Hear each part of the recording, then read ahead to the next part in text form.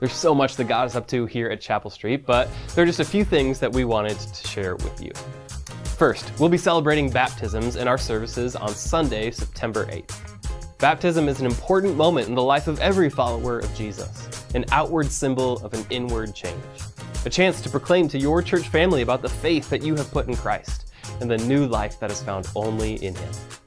If you're ready to take this step, we'd love to celebrate with you. For more information, you can visit chapelstreet.church/baptism. Here at Chapel Street, one of the things we like to say is that we are a place for where you are. In other words, that no matter where you're at today, if things are going great and everything is up and to the right, or if this has been a difficult season, there is a place for you. With that in mind, we have a variety of care and support groups that are starting up soon. We have groups for divorce care, sexual integrity, personal development, grief share, and addiction and recovery. Our hope is that no one that calls this place home feels like they have to go through life alone. Learn more at chapelstreet.church/care. Well, God's been so faithful to our church over this past year, and one of the ways that we build in time to reflect on what He has done is through our annual meeting, coming up on Saturday, September 14th at 6:30 p.m.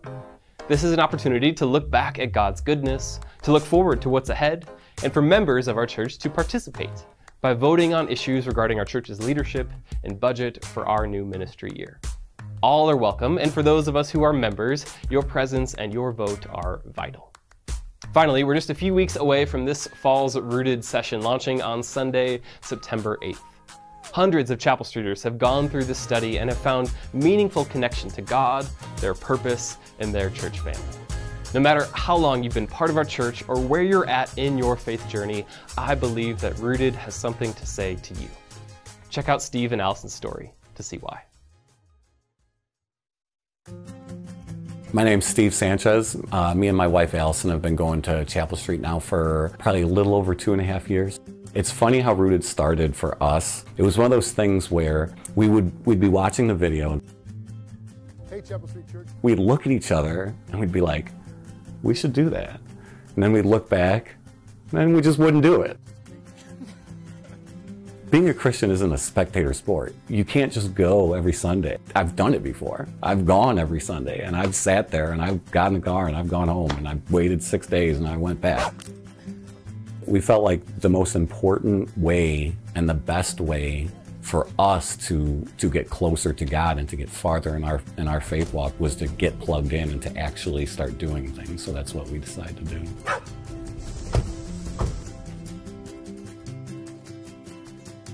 I had never been in Bible studies. I had never done really anything outside of just going to church. So the whole me not knowing a ton of like scripture or me not having the answers to certain things was a little stressful, a little frightening, but the thing that I love about Rooted is it's so cheesy to say it, but Chapel Street is for where you are, and the people in Rooted, it's just for where they are. Father, thank you again for bringing us together. We had people who had been leaders that led Bible studies and stuff like this for their whole life. And we had people who were like me and Allison who, you know, we were in our faith for a couple of years, knew some stuff but didn't know a lot of stuff. We had people who were brand new and had brand new questions. That diversity was very inviting. I definitely think my prayer life has been more intentional through Rooted, really understanding the concept of quiet time and clearing out the noise. The way I've seen it change in your life is it's become less of a last resort and more of a first step for you. I feel like it's allowed me to be more comfortable too, when you can kind of sense that someone has something going on and just asking if you could pray over them or pray for them, or how can I add you to my prayer list?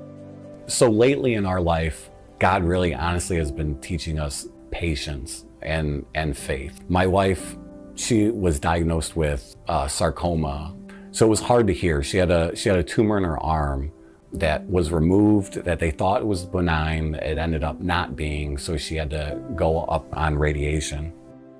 Everyone was so vulnerable and so honest in our group that when we ended up having to fight this battle with cancer with Allison, we had so much hope because we heard everyone else's testimony and we saw what God had done in their lives.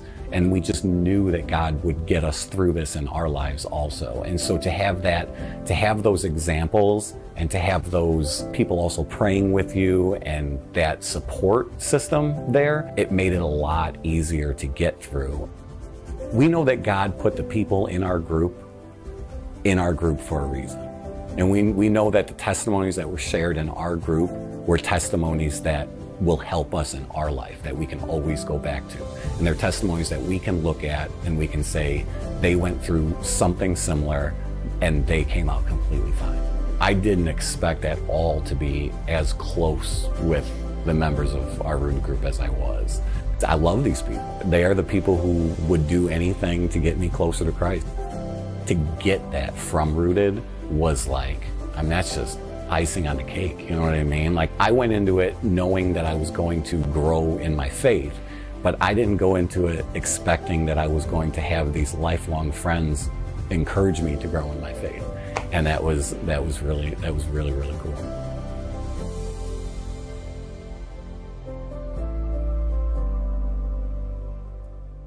This last hour, it's not cheesy at all to say that Chapel Street is for where you are. And in case you're wondering, what that means is we're all in different places in our spiritual journeys. As he said, some of us are brand new to this. Others of you have been in the church for a long time. All of us need Christ, need to grow deeper in the knowledge of his love. And the church is for that purpose, to help you wherever you are to take the next step in understanding who Christ is, what your identity is in him, and how to grow in faith. And so Rooted is launching, life groups are launching, and maybe you're sitting here going, I need that. Well, don't be the person who says I need that and doesn't do anything about it. Maybe this is the moment you sign up and you take advantage of that. We hope you do. Let's pray before we jump into God's word this morning. Father, thank you for the way that you love us. We've been singing about the power of your name and the glory of your presence and what you've done for us. And now we come to your word. Your word cuts through all the other words, speaks with clarity to our situation, to who we are. And so speak to us, we pray in Jesus' name. Amen. If you were jumping in for the first time, or maybe you've been with us, you know we're in a series called What is the Church? 4 parts on the heart, the identity and purpose of God's people in the world. And what we're doing here is we're trying to combat a lot of the misconceptions in our culture and frankly, even in our own congregation, church family, about what the church is. What is it we're doing when we come together and attend this thing we call the church? Is it a building? Is it a service? Is it programs? What does God's word have to say about our identity and purpose as his people, his church? Looking at 4 metaphors from the New Testament. Last week was the body of Christ. This week we're looking at a very different one. I'll get to that in a minute. But if you within 5 miles of where we're gathered right now, drive up Randall Road North or south or head east or west, there are over 40, I did a little quick search, over 40 churches, 40 Christian churches within 5 miles of us, probably more, but 40 that I was counting. Roman Catholic, Protestant, Episcopal, Methodist, Presbyterian, Baptist, non-denominational, you name it. All kinds of different denominations and worship styles, but they're all churches. And that's not a bad thing, but I want you to know that's a pretty recent thing in church history. The idea that you could drive up and down a road and pick and choose a church to attend that would fit your family's spiritual needs I'm not saying it's a bad thing, but it's new. Like for most of church history, that was not an option. The church was the people that belonged to Jesus in that region gathered together. There was just them. There wasn't a whole bunch of them to choose from. And I think one of the things that my observation is that has happened for us is it creates a bit of a religious marketplace in our culture. A little bit of we use the phrase church shopping, but you can do that.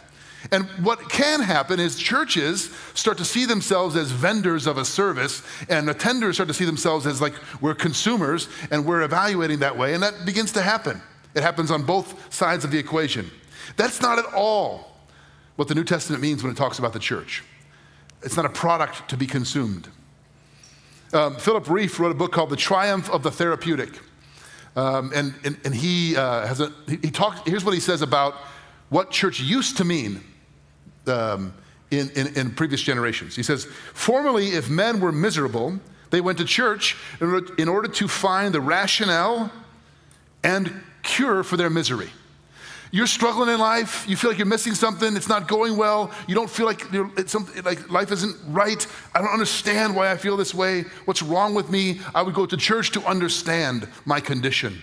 And what does God have to say about it? He writes this: they did not expect to be or be made to feel happy. That idea is Greek, not Christian or Jewish. Okay, so in other words, men and women would go to church to understand their condition, their deep need, not to be made to feel happy. Now, Carl Trueman, I know this is like, we're geeking out a bit here. Carl Trueman wrote a book called The Rise and Triumph of the Modern Self. It's a fascinating read. I recommend it to you. And here's what he writes about Reef's quote that I just read to you. Here's what he says.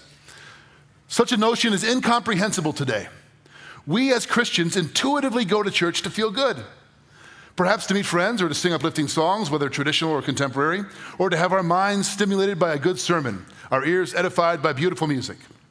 Prayers, personal and corporate, tend to focus on the alleviation of misery, not on being enabled to understand it.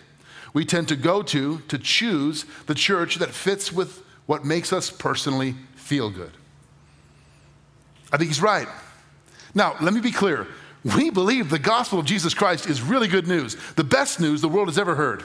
It's good news. It does speak to our condition. It does give us hope, and that should make us feel good. We also believe the church is in the world to make an impact, to meet needs, real needs, material, physical needs of people in the world.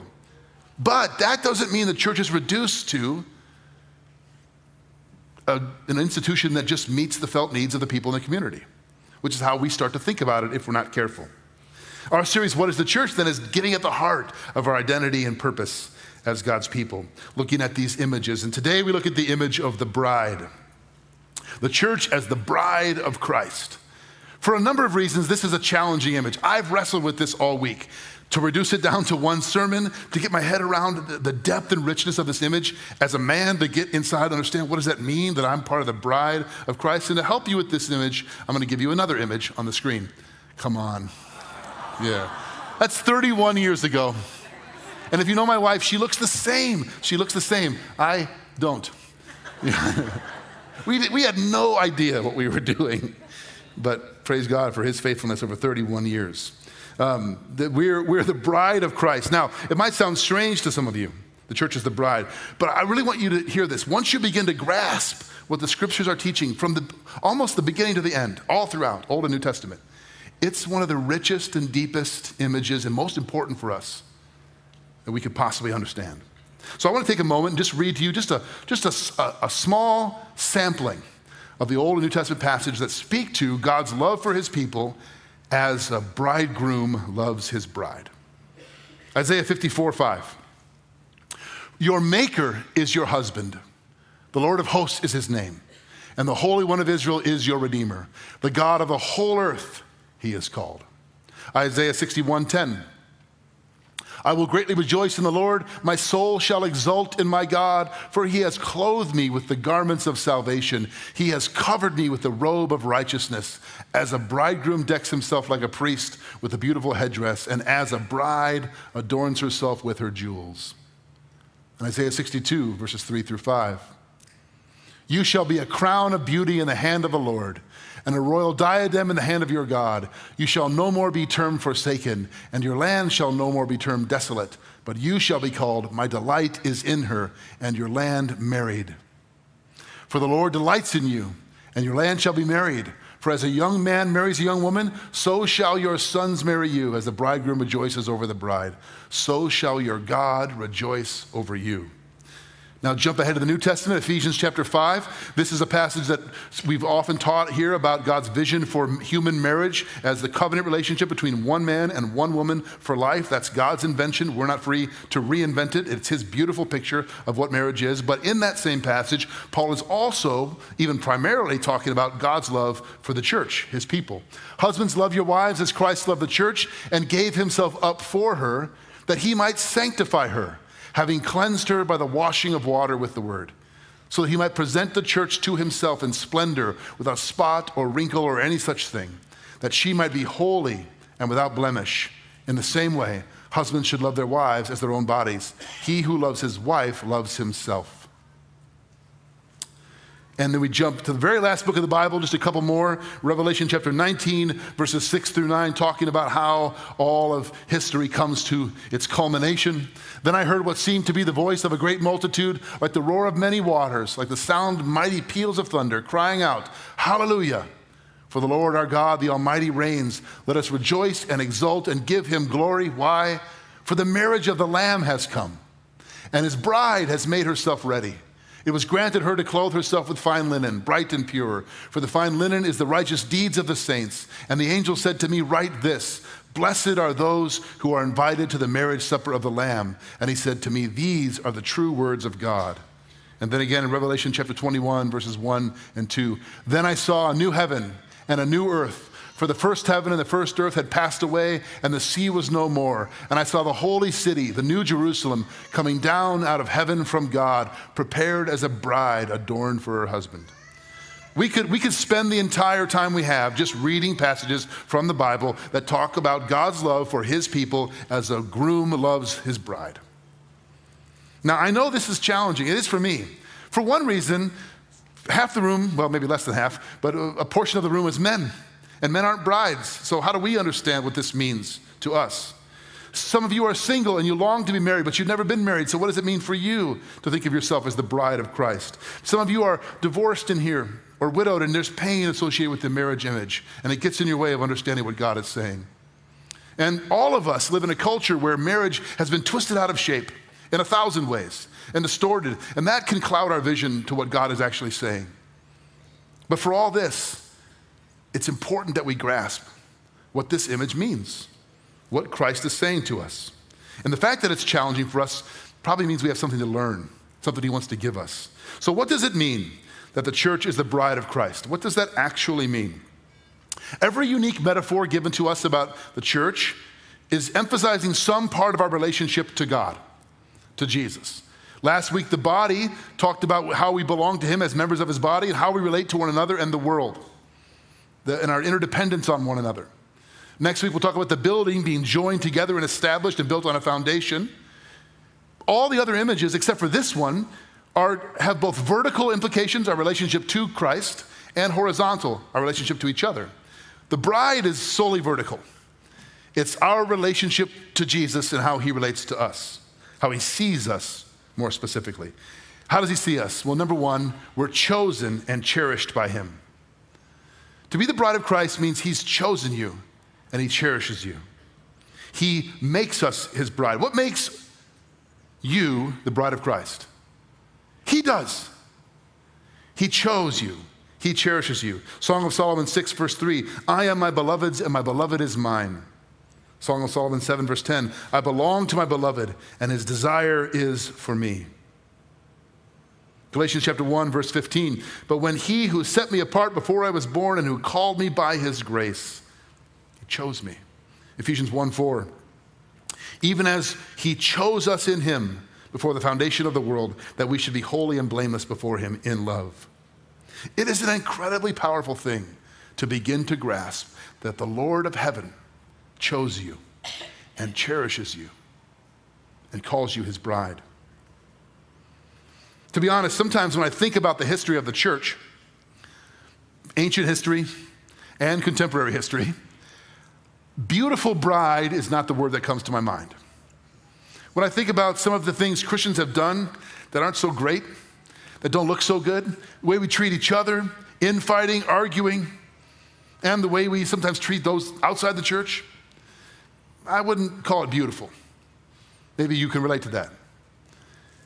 But Jesus calls us beautiful. That's hard. Like, what makes us beautiful then in his eyes? When we, by our own admission, we who are in the church know our flaws and our failures and know that we don't measure up to any standard of beauty or goodness. How can the King of Kings find the church beautiful? I heard a story from Johnny Erickson Tata. If you don't know her, she's a quadriplegic. When she was a teenage girl, she dove into a lake. It was shallow. She struck her head and neck on the bottom and was paralyzed from the neck down. And she's a remarkable woman of faith. But she writes about her wedding day as a quadriplegic and her struggle to see herself as a beautiful bride. She's paralyzed. She's got her bridesmaids trying to get her into this dress, and she just isn't feeling good at all about herself. And here's what she says: "No amount of corseting and binding my body could give me a perfect shape. The dress just wouldn't fit well. Then as I was wheeling into the church, I glanced down and noticed that I had accidentally run over the hem of my dress, leaving a greasy tire mark and a tear.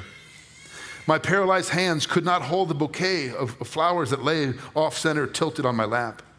And my chair, though decorated for the wedding, was still a big, clunky, gray metal machine with belts and gears and ball bearings. I certainly did not feel at all like a picture-perfect bride in a magazine. As I inched my chair closer to the last pew to catch a glimpse of Ken in front," that's her husband, "there he was, standing tall and stately in his attire. I saw him looking for me, craning his neck to look up the aisle. My face flushed, and suddenly I just couldn't wait to be with him. I had seen my beloved, and the love in Ken's face washed away all my feelings of unworthiness. I saw myself that I was his pure and perfect bride." I love that story. Because you look at yourself and I look at myself and you see failures and flaws and ugliness. But Christ looks at you. And if you could see the way that he looks at you. I've stood next to lots and lots of grooms on their wedding day as a pastor. And you can feel the stage tremble when the bride walks in, you know. You can feel it. They're waiting to see her. And I know what it's like to be on that side. But if we could put ourselves on the side of the bride and know that Jesus is looking at us like that, straining to see us, finding us lovely. What makes us lovely? We aren't. I mean, some of you look better than others, but relatively speaking. But on the whole, we aren't. Here's what C.S. Lewis writes about this in his book, The Four Loves. It's beautiful. "For the church has not beauty, but what the bridegroom gives her. He does not find her, but makes her lovely. As Christ sees in the flawed, proud, fanatical, or lukewarm church on earth, that bride who will one day be without spot or wrinkle and labors to produce the latter. So the husband whose headship is Christ-like, and he is allowed no other sort, never despairs." I love the idea that we aren't lovely in ourselves, and Jesus doesn't look around to find the beautiful ones and choose them. His love makes us beautiful. We have no beauty or goodness other than what he gives us. And the degree to which we can see ourselves as he sees us begins to change us into something beautiful. What changed, right, for Johnny Erickson Tada? One look from her husband. Theologians call that the beatific vision. We talk about gazing on the beauty of Christ, seeing his glory, his majesty, his power, his splendor, his love as his children. We should. But the vision is to get on the other side of that and begin to see ourselves as he sees us. That's what changes you. Do you know that's how Christ looks at you? Second, we are purchased and promised to him. We are purchased and promised him. Now, purchased, you might say, well, wait a minute, hold on, time out. Brides aren't a commodity. We don't buy them. Well, actually, that's true. But in Jesus' day, the bridegroom would go to the father of the bride and pay a bride price for the right to claim her, to be able to ask her to be his wife. Paul says in 1 Corinthians 6 that we are bought with a price. We are not our own.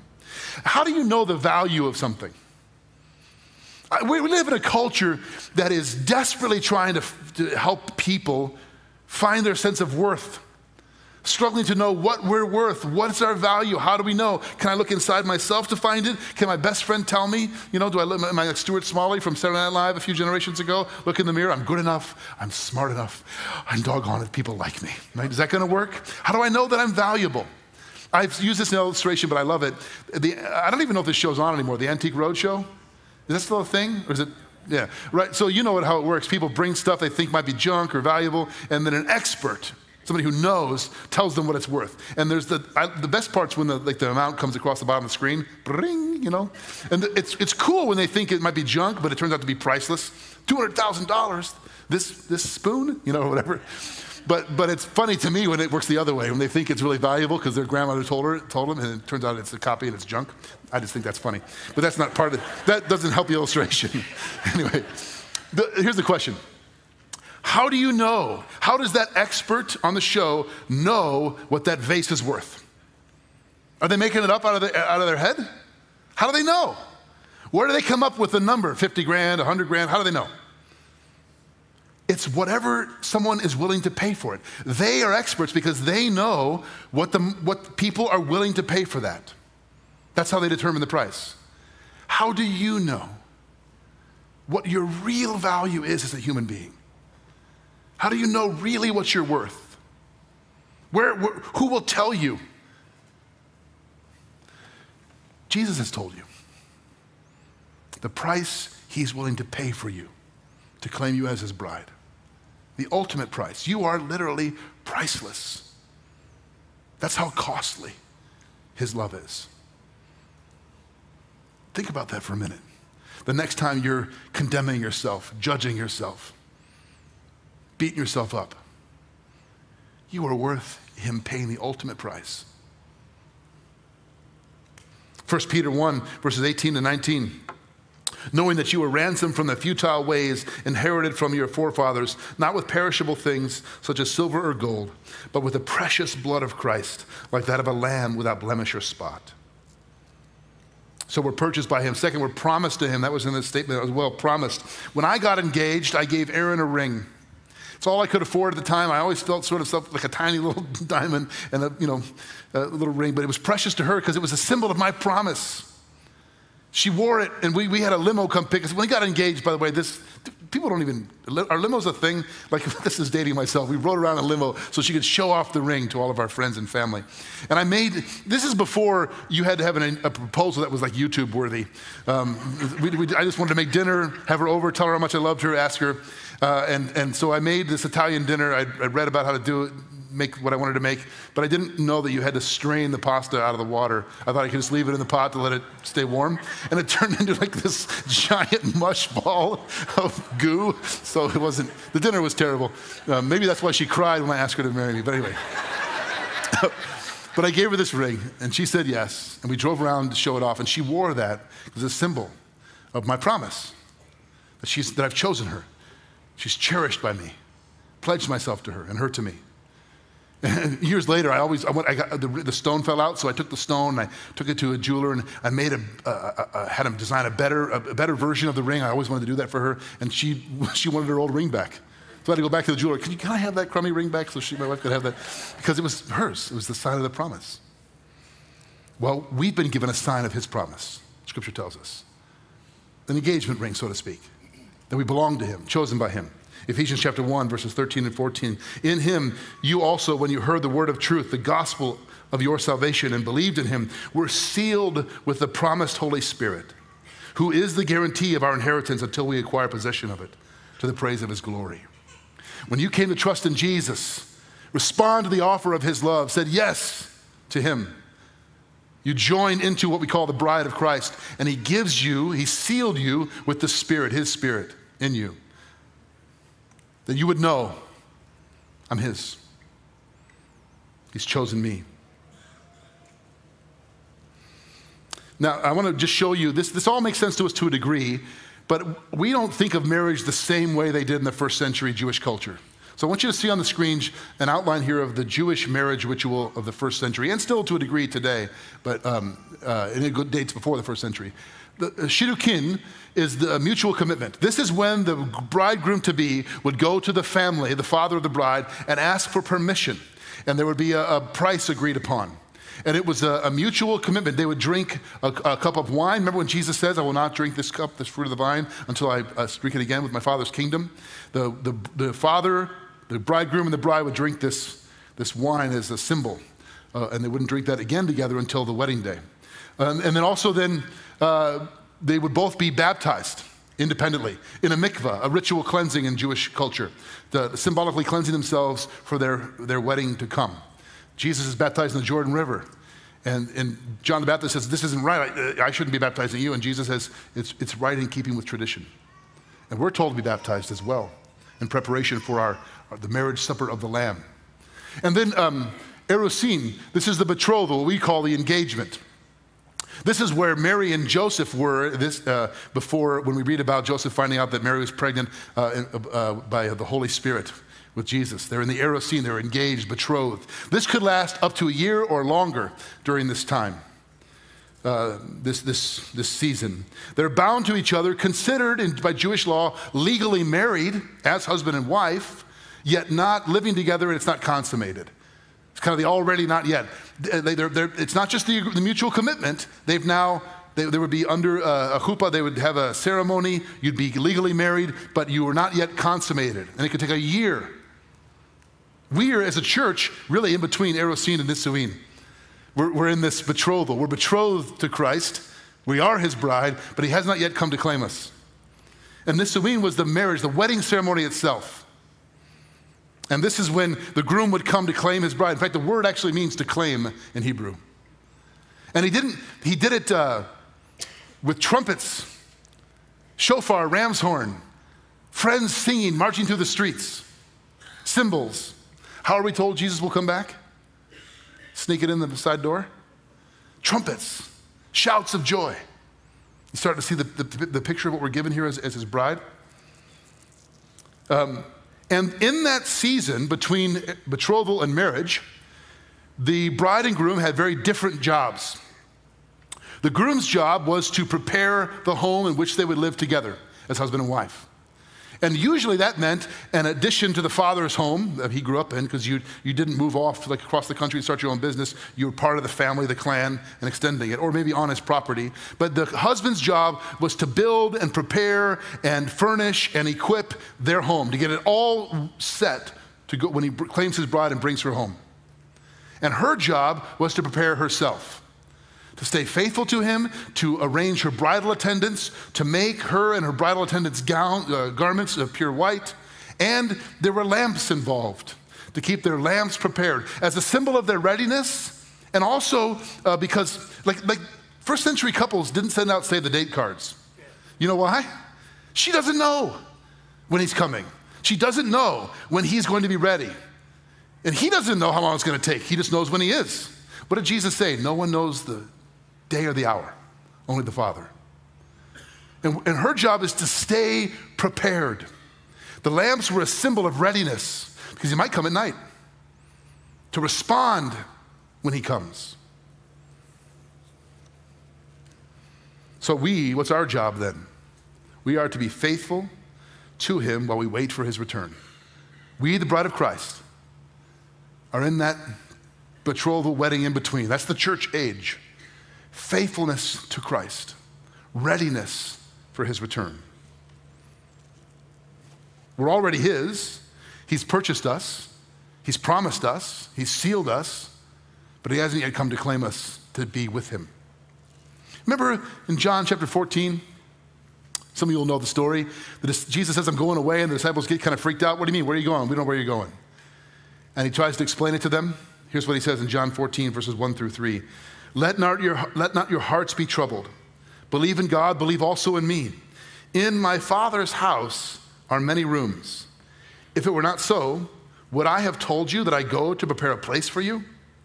And if I go and prepare a place for you, I will come again and take you to myself, that where I am, you may be also. This is marriage language. I'm going to prepare. I'm getting it ready. No eye has seen, no ear has heard what the Lord has in store for those who belong to him. I'm preparing, and I'm going to come back and take you to be my own. I've purchased you with my blood. I've sealed you with the Spirit. You are mine. Now you live that way as if you belong to me between now and when I come, because I'm coming to get you. Keep your lamps ready, in other words. This is our identity. Remember Revelation 19? We read this passage, right? The Lord our God Almighty reigns, shouts of joy, for the marriage of the Lamb has come, and the bride has made herself ready. That's our identity. The perfect Lamb of God, the Lord of heaven and earth, the one who loves you perfectly and has claimed you. You're promised to him. He's coming to take us to be him, with him. Let me try just to make this more practical for us, that we are the bride of Christ and we're betrothed to him. This means that our hearts belong to him, and we must not give our hearts or our allegiance or our deepest affections to anyone or anything else. This is incredibly poignant as we head into election season and we look out at the world and see people doing this all the time, aligning the deepest desires of their hearts with the promise of a political party. That is cheating on Jesus, friends. You're his. You belong to him. Your heart is his. Don't give it to anyone else. We must, it also means that his opinion of you, of us, matters more than anyone else's opinion, including your own opinion. This has been so important for me. I don't know about you, but I've got miles of grace for you. But I'm hardest on myself. Are you like that? I beat myself up. I ought to be better than I am. And I had a friend and counselor say to me recently, Jeff, why are you harder on yourself than Christ is? Can you be as kind to yourself as Jesus is to you? I can be kind to other people. In other words, when you realize how Jesus looks at you as his beautiful bride, you're disagreeing with him when you call yourself ugly and stupid and a failure and an idiot, if you do. I would not, when I got engaged to Erin, someone talked about her that way, right? We're gonna have words. Maybe more than words, right? That's my bride you're talking about. You can't talk about her that way. We are his bride. Why do we talk about ourselves that way? It means we live with a certain hope of our bridegroom's return. It means we should get up every morning and remind ourselves, I belong to him. And today might be the day that he comes to claim me as his own. There's this parable Jesus told in Matthew 25 about the 10 virgins. It's kind of a weird parable. I've always wrestled with it. What exactly does it mean? What's the symbolism? But it's coming into focus for me now in a different way. Here's the parable, Matthew 25, verses 1 to 13. The kingdom of heaven will be like 10 virgins who took their lamps and went to meet the bridegroom. 5 of them were foolish and 5 were wise. For when the foolish took their lamps, they took no oil with them, but the wise took flasks of oil with their lamps. As the bridegroom was delayed, they all became drowsy and slept. But at midnight, there was a cry, "Here is the bridegroom, come out to meet him." Then all those virgins rose and trimmed their lamps, and the foolish said to the wise, "Give us some of your oil, for our lamps are going out."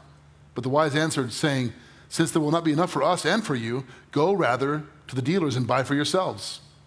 And while they were going to buy, the bridegroom came, and those who were ready went in with him to the marriage feast, and the door was shut. Afterward, the others came, saying, "Lord, Lord, open to us." But he answered, "Truly, I say to you, I do not know you. Watch, therefore, for you know neither the day nor the hour."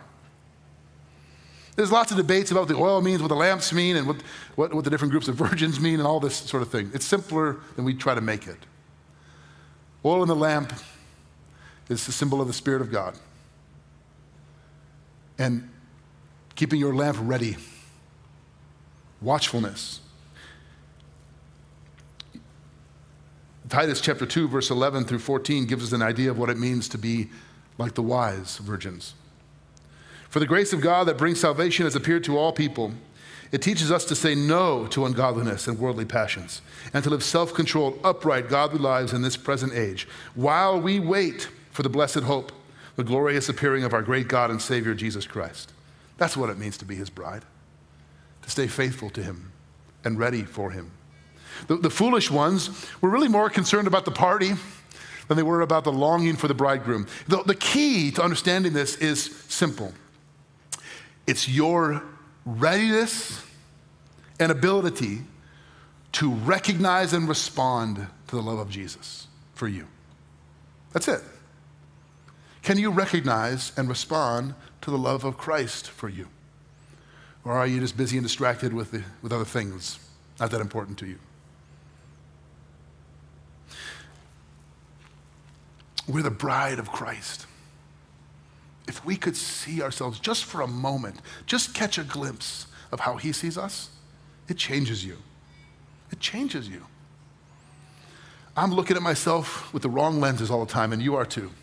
Lenses of judgment and of condemnation and of obligation and of guilt and of shame. No groom looks at his bride that way on their wedding day. If you're in Christ, you're covered in the blood shed for you on the cross. You're forgiven. Your past is redeemed. Your present makes sense. Your future is secure. You belong to him. And he looks at you and he says, you're beautiful. Brothers and sisters, we are the bride of Christ. And he loves us. He delights in us. He's paid the ultimate price for us. He's claimed us as his own. He's given us his Spirit to seal the promise. And he will come to get us. May we, his bride, be found faithful and ready when he comes. Revelation 22, verse 17 says, the Spirit and the bride say, come. Let the one who hears say, come, Lord Jesus. Let the one who is thirsty come. Let the one who desires the water of life without price.